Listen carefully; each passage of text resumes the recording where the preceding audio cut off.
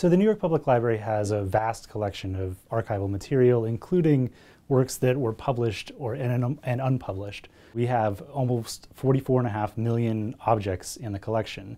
The New York World's Fair collection, the 1939 to 1940 collection, is a record of the corporation that ran the World's Fair.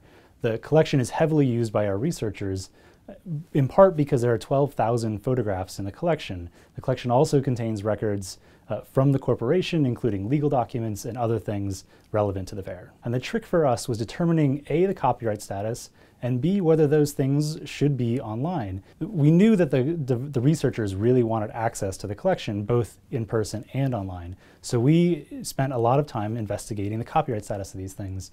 Ultimately, after some search, we couldn't make a decision about whether these things were in copyright or not in copyright. And so part of our risk-averse nature was to do some research into the copyright status of these things. So because we couldn't determine the copyright status, we treated them as if they were in copyright. We then did a diligent search for the rights holders to try to figure out who actually owns the rights in these things. I spent 2 days in the archive going through the corporate records to find releases or find assignments or registrations or anything that would be helpful to find the copyright holder.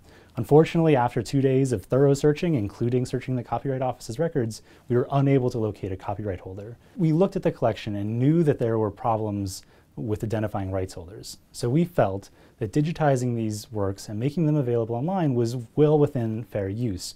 We really relied on the principles of fair use to digitize the collection and make them available.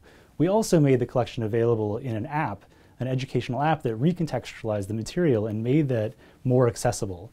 In fact, the app became such a popular hit that it was one of Apple's top education apps for that year. We never had anyone reach out to us about this particular collection. We have had some rights holders reach out to us to talk about photos that were on our website, but in our experience, we found that really what they want is a copy of the photo. In fact, they probably don't actually want us to take it down. Most of the time, they're granting us a license for us to use the work both online and for other educational purposes. We know that the New York City school system relied on our collection, the 1939 to 1940 World's Fair collection, for educational purposes within the classroom. We know they used the photographs to describe what people looked like, what costumes they were wearing, what dress they were wearing, what the exhibits were. We knew that the schools were using those items in their regular practice. So we use fair use for a number of different purposes, including the preservation of audio and moving image. We have a number of audio and moving image items that are on tapes that aren't in fact obsolete, but are degrading and we feel at risk. So therefore we relied on fair use in those situations to digitize that material and at least store it in a dark archive so it's being preserved.